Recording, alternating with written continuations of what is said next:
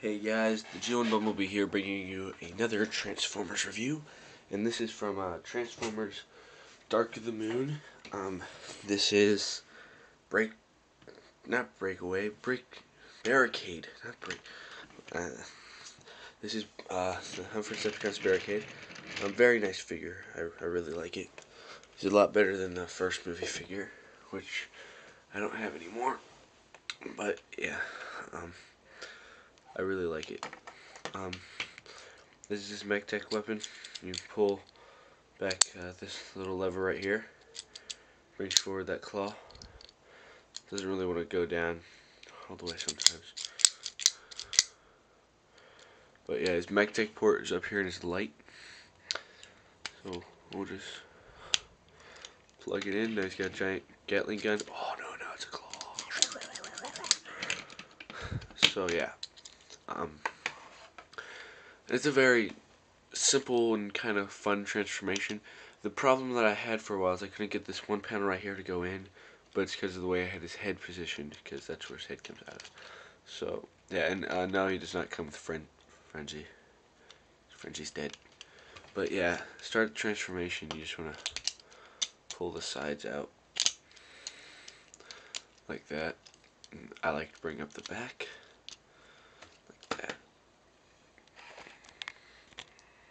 And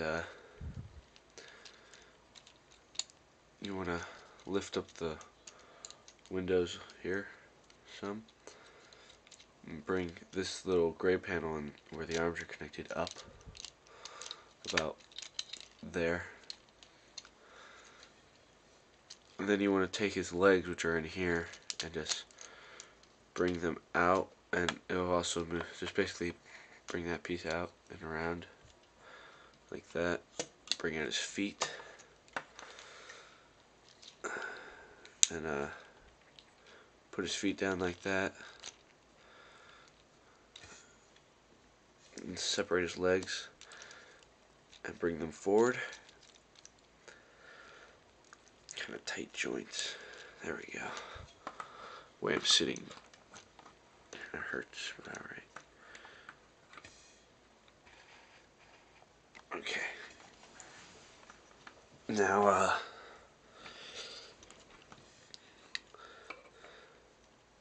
you want to take this and spin it around at the waist, like that.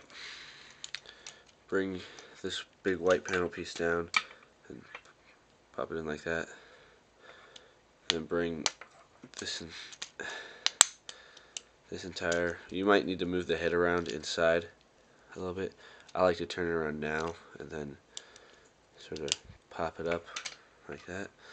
And then take the front grill here and flip that around. It's got like a robotic looking one for when he's transformed. Bring the windows up. Now bring these gray pieces that the arms are attached to up. Bring his arms around. Up, arms around.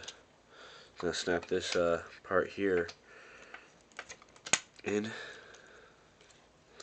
Straighten up his legs here.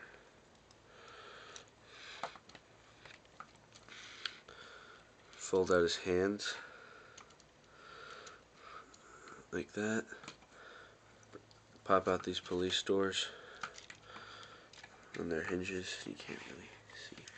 Then take these top pieces for the back tire and spin them around. I kind of like to have them bent out, so like that.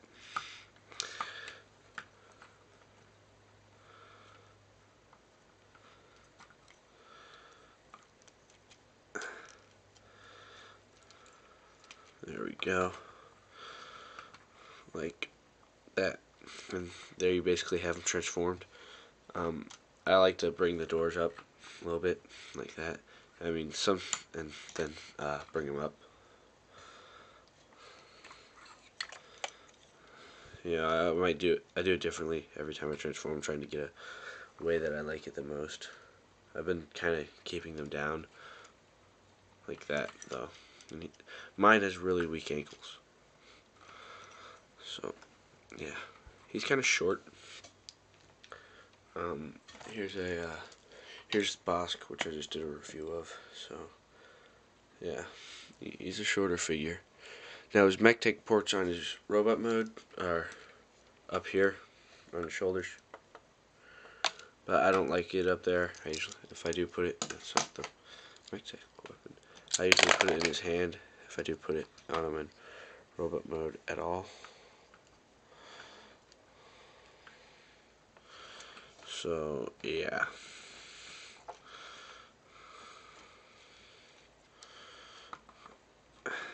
I don't like how his legs are. Hard to get him into a good pose because mine are so loose, which kind of sucks, but whatever. Yeah, there he is. Now I have the third movie, Bumblebee, here. I haven't done a review of him yet, but I have him with me. So we'll do a comparison with him. Let me just take the gun out of there.